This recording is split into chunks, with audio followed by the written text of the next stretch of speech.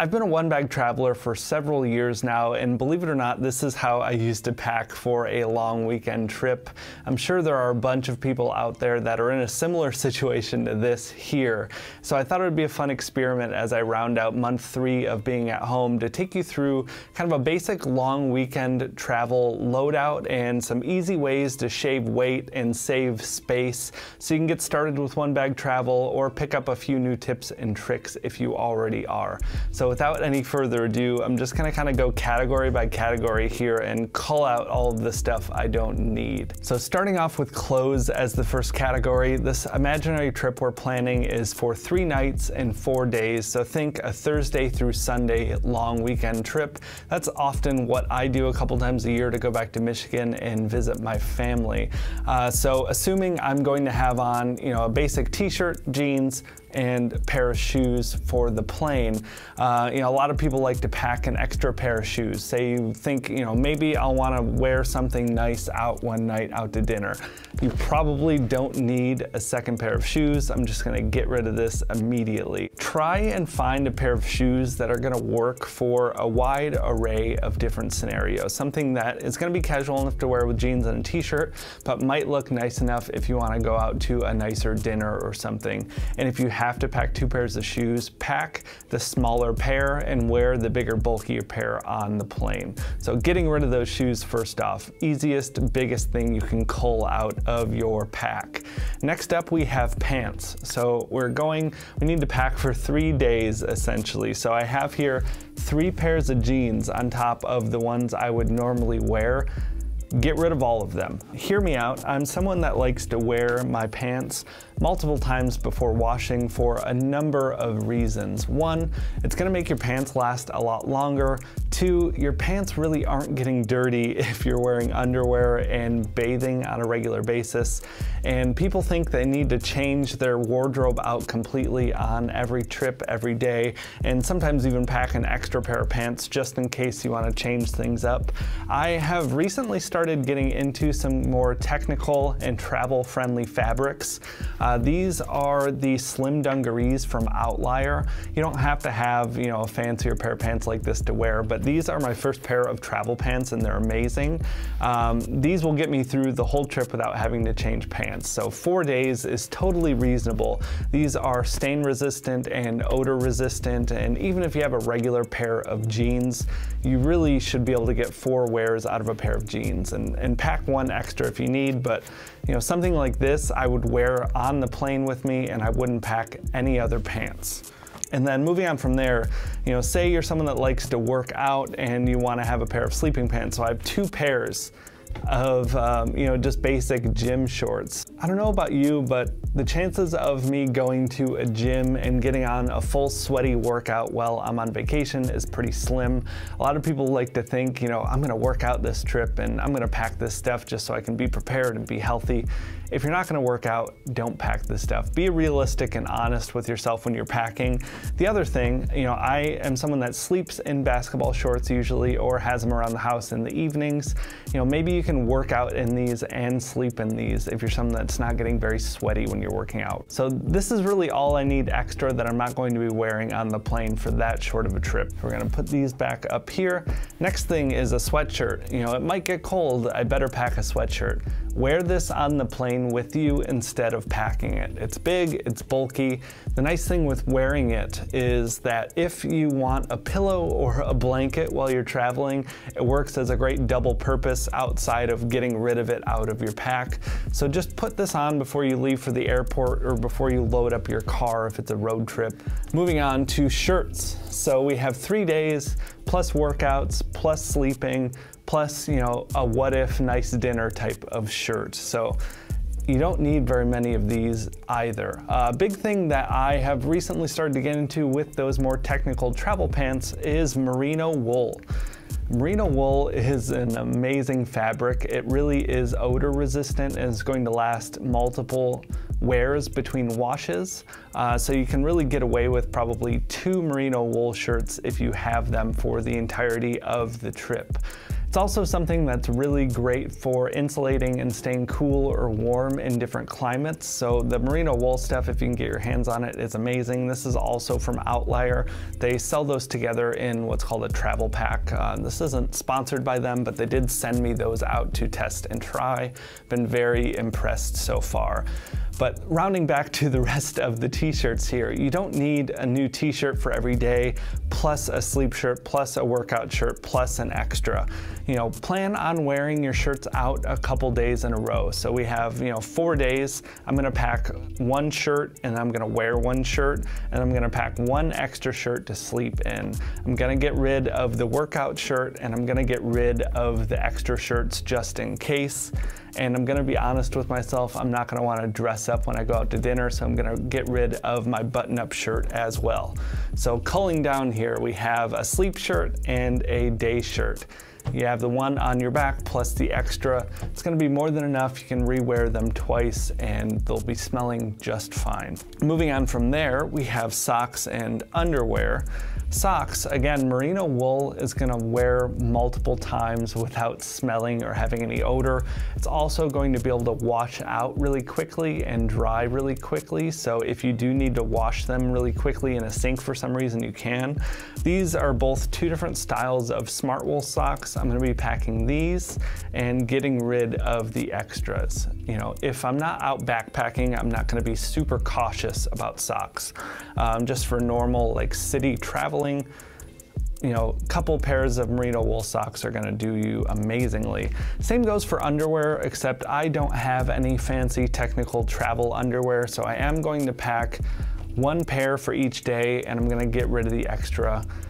All the years I've been traveling, I've never needed my extra pair of underwear, so I'm gonna ditch this and go down to the 3 that I actually need. These are from Tommy John. They're a micromodal from what I remember. I bought these years ago. They have held up incredibly and they're very comfortable, but they are not that merino wool, so I wanna be able to wear and switch these out every day.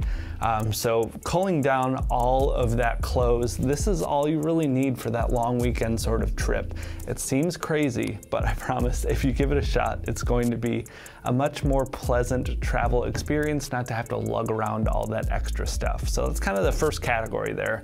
We've culled most of what we're going to cull though.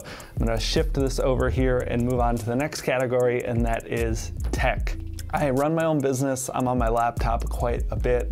If I'm on a really short casual trip, I've been recently trying to go more with just using my phone. Much easier and a lot less cumbersome than having my laptop. So I'm gonna bring my phone with me and I'm going to skip out on the laptop. This is gonna be something that's different for everyone. You might not have the option, but more and more as technology advances, we can do more and more work on our phones. So I'm gonna leave this at home, as crazy as that sounds, and just focus on this. And I didn't put this in the layout here, but same goes for DSLRs and bigger cameras like this. Lately on my normal vacations, I'm not doing a ton of photography, so I've just been leaving it at home and it makes it for a lot lighter, more pleasant experience. So I'm gonna pack this and I'm gonna need a charger for that as well. And then moving on from there, headphones. People like these big noise canceling headphones for the plane. They're so big and bulky. I just travel with AirPods. The sound quality is not quite as good, being completely honest, but the size difference is just insane. I just can't put myself up to wearing these out. I usually edit my videos in these. They're not that great of video editing headphones. They're more meant for travel, but they're just so big and bulky. I haven't ever brought them on a trip with me. They're just too big. So I'm gonna bring these, and I can also use the same charger for my phone for the headphones I'm gonna bring. And then outside of that, I bring a Kindle sometimes, but I don't half the time end up getting the chance to read, so I'm gonna leave this at home too. A lot of this, quick sidestep, a lot of this is about being honest with yourself. Maybe I'll wear this outfit, maybe I'll get a chance to read. Be realistic. If you're not going to use it, don't bring it. So leave this at home too. And because of that, we can leave some extra chargers. I'm going to pack my external battery. That's still a pretty important piece for me. So we're gonna downgrade the tech to these few items here instead. And because of that, we don't need to bring all of this extra junk. So getting rid of all the extra chargers and dongles. Look at how much we've pulled down. See how easy this is. It just takes some experience and practice, and you live and you learn, and you kind of test and try the more trips that you go on. Because I moved out to Portland a few years ago, like I said, I go on a lot of these long weekend type of trips, so I've had a lot of experience for these shorter stints of travel to know what I need and don't need. So next up we have DOP kit. This is another one. This pack here is my old toiletry DOP kit bag that I used to have. You know, I got this when I was like 12 years old. But I have in here a ton of stuff. I'm just gonna kind of dump everything out and explain. And I thought the best way to demonstrate this was just to show you my new DOP kit and explain how I swap this out. So this is all the stuff that, you know, a regular person might want to bring with them on a trip. You know, you have your toothbrush and toothpaste and deodorant. I don't have shaving equipment, but I have beard oil and a brush, shampoo, body wash, sunscreen, ibuprofen in case you get headaches, you know, allergy medicine. I have really bad allergies. You know, just in case I get a hangnail, I better bring my nail clippers. You don't need most of this stuff. Grabbing my new DOP kit, let me just move some of this stuff out of the way. So deodorant, I still have deodorant. I haven't gotten the chance to really test the dry deodorants. I've tried to go without deodorant and I just can't do it. I've tried the crystal deodorants and I couldn't do that either. I end up just stinking too much. So I still do travel with regular deodorant. Instead of bringing a big thing of ibuprofen and a big thing of allergy pills, get one of these smaller reusable pill bottles. You can put a couple of ibuprofen in here. You can put a couple of vitamins. If you normally travel with vitamins, put some allergy meds in here. This nice little tube is going to be able to house all of the pills you might need for your trip. So you can ditch this stuff. I'm gonna pull this out as well off to the side. And instead of, if you're a bearded gentleman, instead of this big brush, you know, go with a little bit of a smaller comb here. The form factor is just much easier to pack. So we're gonna move that out of the way. And this next one is big. So this is Dr. Bronner's.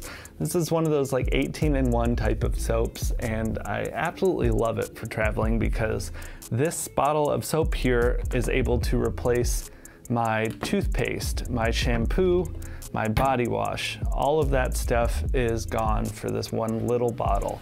You know, you can get these smaller containers and then you can get a big one to refill it, so you're not having to buy a bunch of little plastic bottles all the time. They're refillable and great. Moving on from there, we have sunscreen. I burn in like 10 minutes out in the sun, so you might not need sunscreen, but I am constantly worried about sunscreen when I travel. Instead of bringing the big bottle, Nalgene makes these little 1 and 2 ounce bottles that are like $1.15, and they're much smaller. You can refill them again and travel with this. Much lighter, much easier, so you can get that out of the way too. Toothbrush. This was a newer purchase of mine several months ago that I'm just stoked on. A foldable toothbrush. Toothbrushes are big and bulky and annoying to travel with. And yeah, this one's just really lightweight and foldable, which is very nice. Beard oil is another one of those things. I normally like to use this when I'm at home, but realistically, 3 or 4 days, I can go without any real bad repercussions. I can still comb my beard, and I'll just continue my oiling regimen when I get home. Nail clippers, you don't need nail clippers for 3 days. Just skip it. Big toothbrush, you can skip that. So all of this stuff is all of this extra junk that you probably don't need to pack with you. So just skip all of this. I'm just gonna, that was really loud. Sorry to my neighbors below me. So let me get this pack back up here. So those are the main categories I felt like would have the biggest savings on what you can skip. As you can see here, it's just much easier and smaller. And this is gonna fit in a backpack really nicely. You know, this is barely anything, practically. You can fit a 15-liter backpack. You can travel for 3 days with it. And I am missing a few things like my water bottle, but I just wanted to focus on those categories that had the biggest impact. You know, the less that you have with you when you travel, the less burden you're gonna have to deal with and the less hassle you're gonna have to deal with, which will allow you to travel more freely and move around more freely, explore the city that you're in or explore the country that you're in, and it just makes things a little bit more enjoyable. It's a more extreme version of minimalism in everyday life.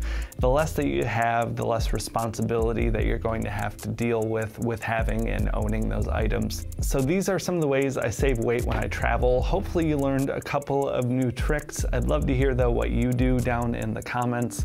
Thank you so much for watching, and I will talk to you next week. Have a good one.